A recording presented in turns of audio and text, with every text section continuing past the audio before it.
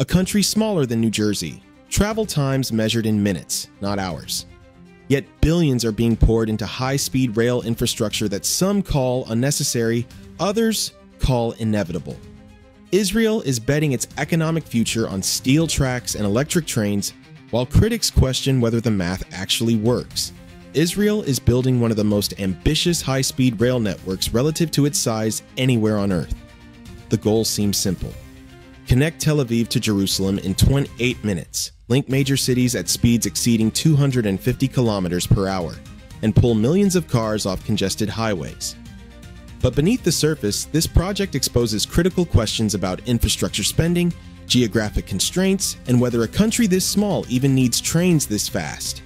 The numbers don't tell the whole story. Unhaboris, neither do the politicians promising transformation. If you enjoy massive engineering projects and future technology, subscribe to Next Blueprint, like the video, and comment where you think this is heading.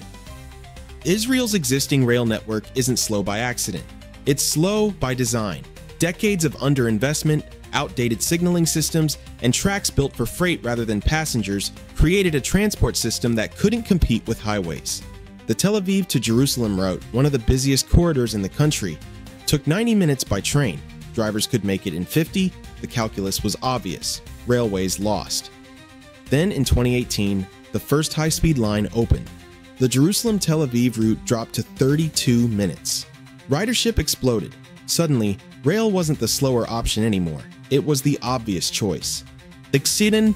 Commuters who spent hours stuck in traffic could now work on their laptops while traveling at 160 kilometers per hour through tunnels carved beneath the Judean hills. The shift wasn't gradual, it was immediate. But this created a new problem. Success proved there was demand, and demand revealed how inadequate the rest of the network actually was. Cities like Haifa, Beersheba, and Eilat remained disconnected from the high-speed vision. The network worked as a single line. It didn't work as a system. Engineers knew expansion was inevitable.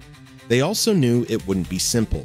Israel sits on a narrow strip of land with extreme elevation changes, fragile ecosystems, and underground complexities that complicate every major project. High-speed rail requires flat, straight tracks. Israel offers mountains, valleys, and desert terrain that shifts unpredictably. The solution involves tunneling through rock formations, building elevated viaducts across valleys, and reinforcing foundations in areas prone to seismic activity. These aren't minor adjustments, they're fundamental redesigns. The Carmel tunnels near Haifa took over a decade to complete. Similar challenges await every proposed high-speed route. The planned northern extension toward the Lebanese border requires boring through limestone and navigating underground water systems that could destabilize tunnel walls. Engineers raised concerns about construction timelines stretching far beyond initial projections. Geological surveys revealed layers of soft chalk beneath harder rock, creating variable support conditions that increase costs and slow progress. Then there's the desert. Extending high-speed rail south toward Eilat means laying track through the Negev, where summer temperatures exceed 45 degrees Celsius. Rails expand in heat. Expansion causes warping. Warping at high speeds causes derailments. The solution involves continuous welded rail with specialized expansion joints and temperature monitoring systems. But even with precautions, desert operations introduce maintenance demands that urban lines don't face. Sand infiltration damages moving parts. Heat stress shortens component lifespans. Some experts believe the Eilat extension will cost 3 times more per kilometer than northern routes. Official estimates put the full high-speed rail network at 150 billion shekels, roughly $40 billion. Independent analysts suggest the real number could reach 60 billion. The gap between projections and reality matters because it determines whether the project remains economically viable or becomes a decades-long financial burden.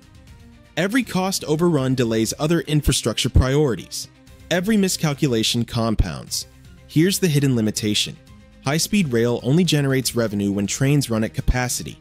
Empty seats mean losses. Israel's population is growing, but growth alone doesn't guarantee ridership.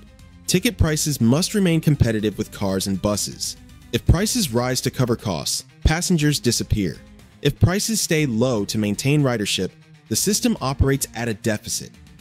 The break-even point exists somewhere in between, and finding it requires predicting travel behavior 20 years into the future. Critics argue the government is overestimating demand and underestimating maintenance costs. A train traveling at 250 kilometers per hour experiences exponentially more wear than one traveling at 120. Brake systems degrade faster. Wheels require more frequent replacement. Track inspections must happen more often. These costs accumulate. Over a 30-year lifespan, maintenance could exceed initial construction budgets. Yet public projections rarely include full life cycle expenses. If this surprised you, hit like. Infrastructure in Israel isn't just about engineering. It's about identity, settlement, and strategic priorities. Every proposed rail line connects not just cities, but communities with different political alignments. Extending high-speed service to settlements in the West Bank remains controversial.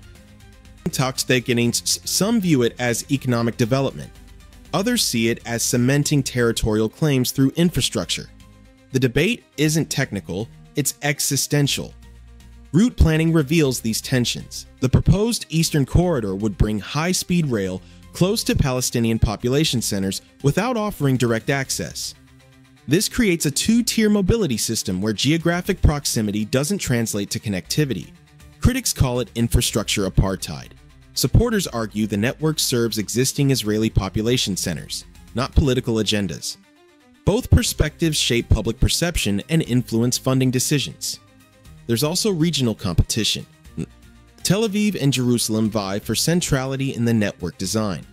Each city wants to be the primary hub. Each believes its economic future depends on being better connected than the other. The result is route proposals that prioritize political optics over operational efficiency. Some connections make more sense symbolically than practically. Engineers find themselves designing networks that satisfy political coalitions rather than travel demand models. High-speed rail solves one problem remarkably well: long-distance travel between major cities. It doesn't solve everything. Local transit, last-mile connectivity, and urban congestion require different infrastructure. Israel is investing billions in trains that move people quickly between cities, while buses, trams, and metro systems inside those cities remain underfunded. The mismatch creates bottlenecks. A passenger can travel from Tel Aviv to Haifa in 30 minutes by high-speed rail, then spend 40 minutes stuck in local traffic trying to reach their actual destination. The train delivers them to the city. It doesn't deliver them home. This gap undermines the efficiency gains that justify high-speed investment in the first place. Urban planners argue the money spent on inner-city rail could build comprehensive metro systems in Tel Aviv, Jerusalem, and Haifa that would benefit far more daily commuters. There's growing concern that high-speed rail concentrates economic activity in major cities, while smaller towns see no improvement. A farmer in the Negev doesn't benefit from faster Tel Aviv-Jerusalem service. A tech worker in Haifa does. Infrastructure becomes a tool for urban concentration rather than regional distribution. Some experts believe this accelerates inequality rather than reducing it. The trains move fast. The benefits don't spread evenly. Comment below if you think this will actually work. Autonomous vehicles. By the time Israel's full high-speed rail network becomes operational sometime in the late 2030s, self-driving cars could dominate the roads. The economic case for high-speed rail assumes current travel patterns persist. It assumes people continue choosing between personal cars and trains.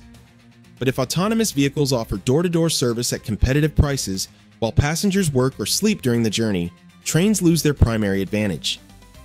This isn't science fiction, it's a timeline problem. Infrastructure projects take decades. Technology evolves faster. Israel committed to high-speed rail based on 2020's assumptions about mobility preferences. The 2040s might look completely different.